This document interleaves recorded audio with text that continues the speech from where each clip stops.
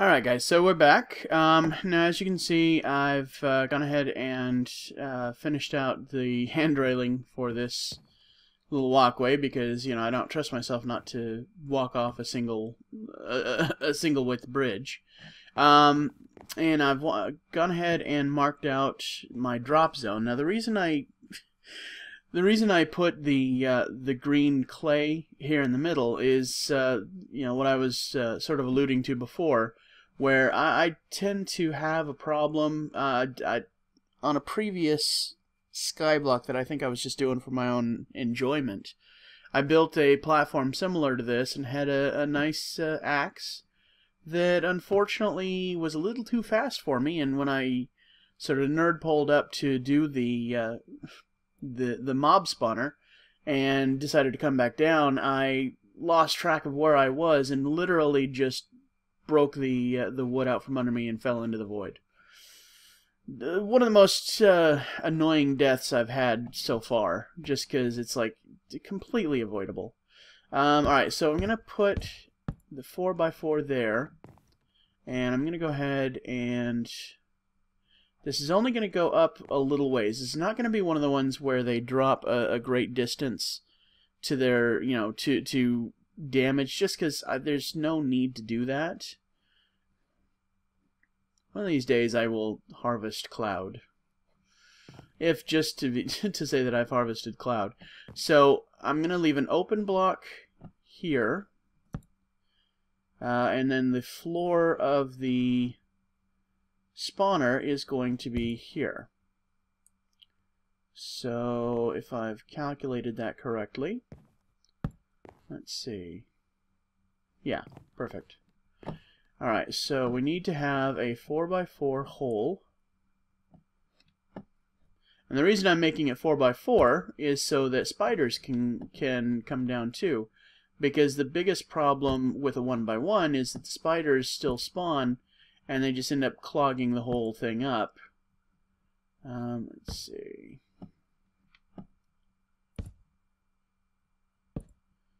And then when they're, you know, when the spiders are in the way, then none of the other mobs can fall, and that's just annoying. All right. All right. So that's the center hole right there. So since that's the center hole, we have to go 8 out from that. So this is 1, 2, 3, 4, 5, 6, 7, 8, and then one more for the backdrop.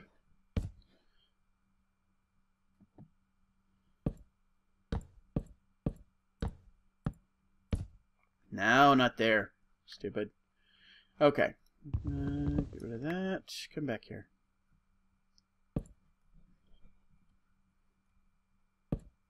There we go. And I am going to need some more torches, so I'm going to put this one down for now. And I'm going to run back and get some more real quick. This is actually a cool design. No, that's not a cool design.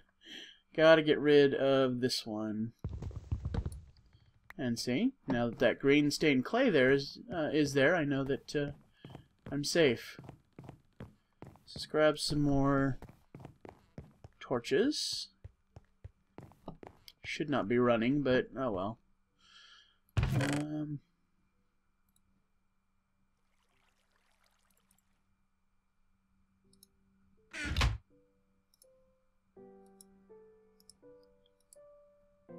Okay, that should be enough for now.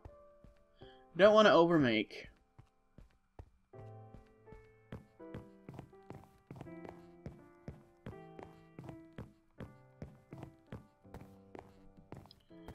And back up. I'm going to put one torch right here. That should protect the center from any spawnage issues. This popcorn is really good. I'm glad I discovered it. Okay, 1, 2. Let's do it this way. 3, 4, 5, 6, 7, and 8, and the backdrop. Ooh. Went a little sideways there. There we go.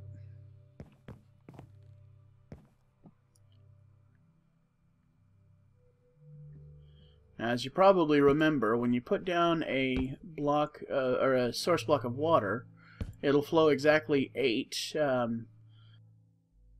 spaces and then stop. So, you know, this is a basic design where you put the water at the end of there and it flows to here, pushing any mobs that spawn in here to that center hole. So let's see, 1, 2, 3, 4, 5, 6, 7, 8, and the backdrop.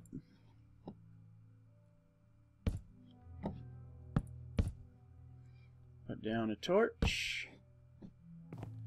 Alright, so let me go ahead and finish putting together the rest of this, and we'll be right back and I'll show you the finished product. Alright guys, so we're back. I've got the basic structure finished. This is a bit of an ordeal, because unfortunately this is a lot of material. As you can see, I decided to go ahead and build the outer wall with cobblestone just because it took forever to get enough trees to grow just to build this base structure. But basically, if you've never seen one of these before, here's how this works. Now you put down water in these channels, just one source block at each one, and as you can see, comes right to the edge and stops. So it doesn't pour down the hole; it just goes directly to the edge. And so any mob that falls down into this water will be pushed directly to the edge and pushed off. They won't be able to keep from coming down the hole just because mobs don't have the ability to resist water flow. And I'm also, as you can see, I'm putting source blocks in these corners to increase the surface area, or the available area for the water to flow. When I get done, then basically all of the lower area will be nothing but water flowing directly to the hole. Did I just put that in the same spot? I did. Dang it. Alright. There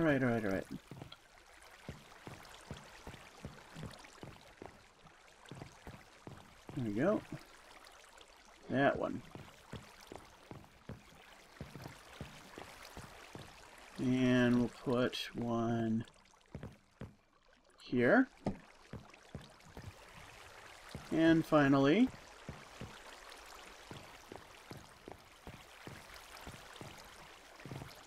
put one here. And let me go ahead and put wood down there and break those.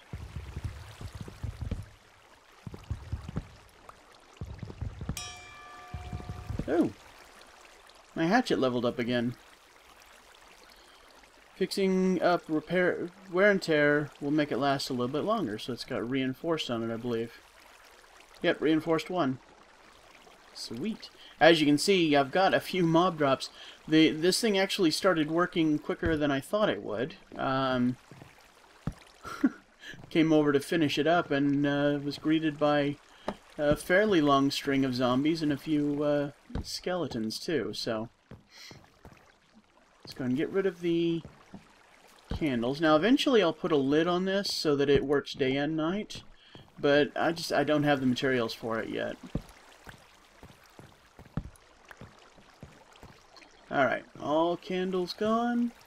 So let's go down the hole here. Now, what I'm going to do, because the only thing I really have to worry about here is spiders.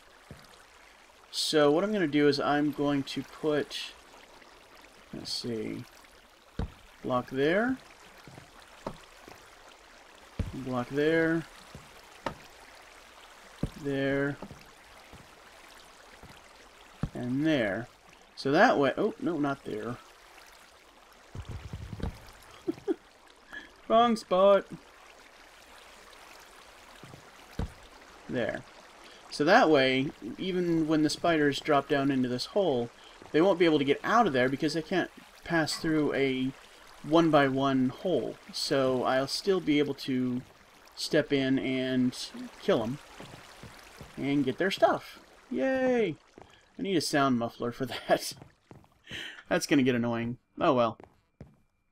Alright, so now all we have to do is wait for nighttime. Let's see, where's the sun at? About halfway up. So let's take a look at the quest book real quick. I can actually turn a few things in. Okay, I put the quest book away. And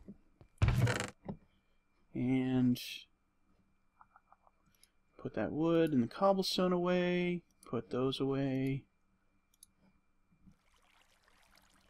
Quest book. Okay. So this is the whole point of this is so that we can get rotten flesh and bones, but of course we got some already. So I've got 40% and 60%. So I need 6 more pieces of rotten flesh, 4 more bones, and we're good to go.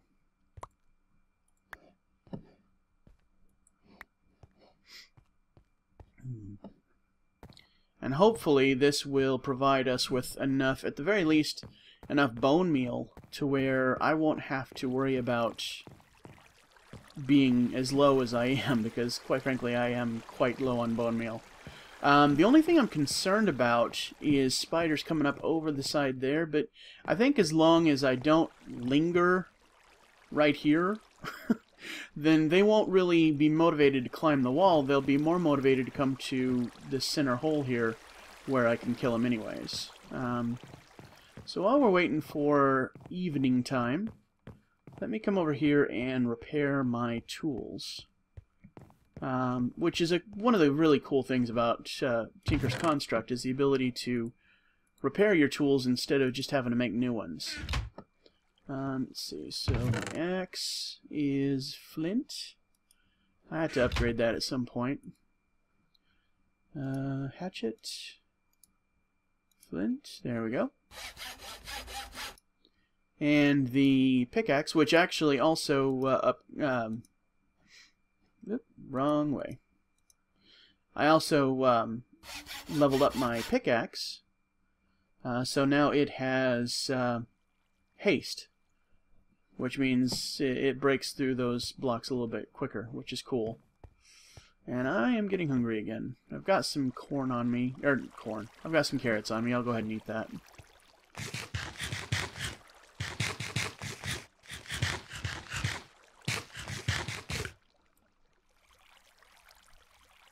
There we go. Zoom my mini-map so that I can see those platforms as well.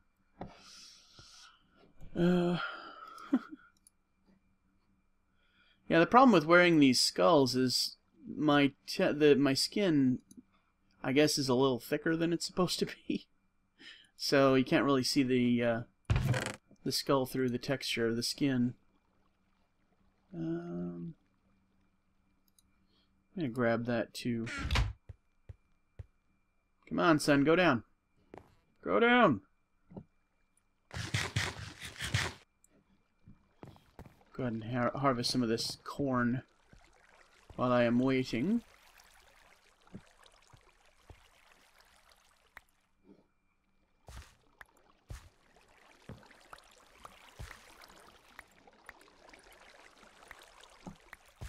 Yummy, yummy popcorn. There we go. Go ahead and stick this in the oven. Get me some popcorn.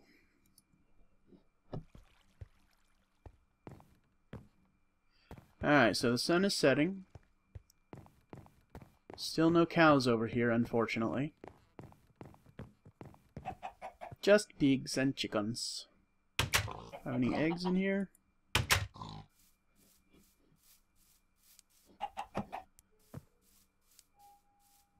I guess they must have despawned.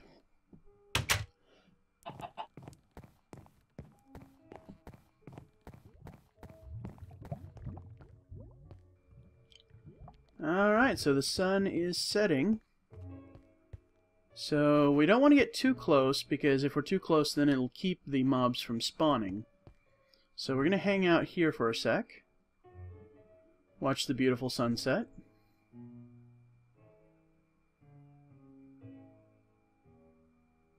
Isn't it lovely? And we should start seeing mob faces pop up on the mini-map any moment.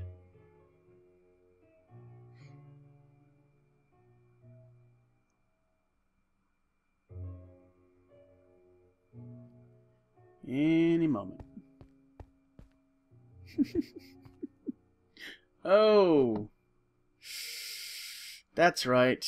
I forgot one key element to that design, which is I need to put half slabs on top of that. Okay, he fell down inside. Why am I not seeing the mob faces? Okay. Yeah, now hopefully, if this works the way it's worked before, even the... Oh! Come on, let that Enderman die and give me a Ender Pearl. That would be awesome.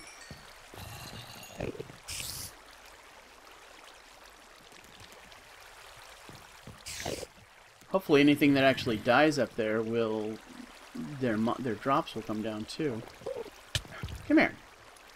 Yeah. Jerk. Alright. Die. Oh, hey, Andy. He's over there. Let's see if I can kill him. Wonder how low on health he is. Yay! Ender Pearl! That is going to be super valuable. Awesome. Hey guys, welcome to the party.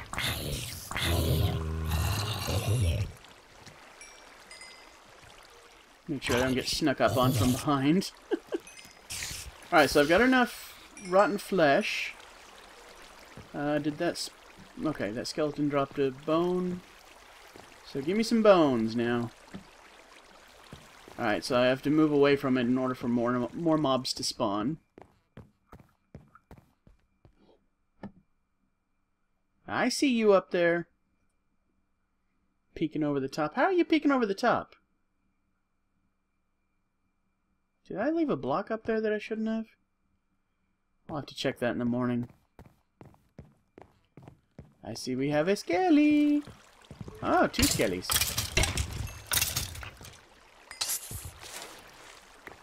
Alright, yeah, so since the creeper doesn't see me, it's impossible for the creeper to blow up and kill me, which is awesome.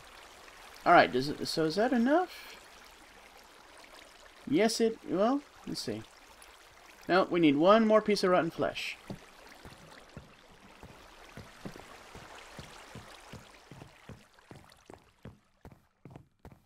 So we'll come back over here. Hey, spider.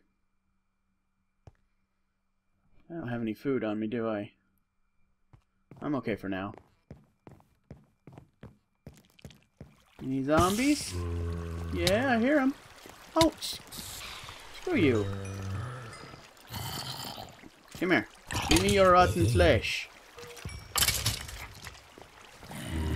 Alright, so that's good. Go ahead and finish killing off these customers. And on the plus side, I'm getting good experience, too. Both for myself and my hatchet. I may actually build a sword at some point, I'm not sure. Although this hatchet's doing pretty good work, so... Alright, so let's turn this quest in. And... Random potion flask, let's go with that one. Alright, good deal. And let's see what we got for the reward bag real quick. Nice reward. Oh, wow, I got 16 pneumatic servos. That's awesome, because that's actually... I wonder if the quest book is still going to make me craft one. one of the quest books, or one of the quests that is pending right now is to craft a pneumatic servo. Yeah, it's still going to make me craft one. Oh well. And at least I have to make one, and then I got a whole bunch more in spare. Alright, so guys, I'm going to have to wrap this up. Let me go ahead and put the rest of this stuff away. Oh, I got... Oh, Flask of Invisibility. That's pretty cool. Alright, so if you guys have enjoyed this episode, and I certainly hope that you have, please be sure to leave a like, comment, or suggest anything you'd like to see me do. And make sure you subscribe for more, and thanks for watching.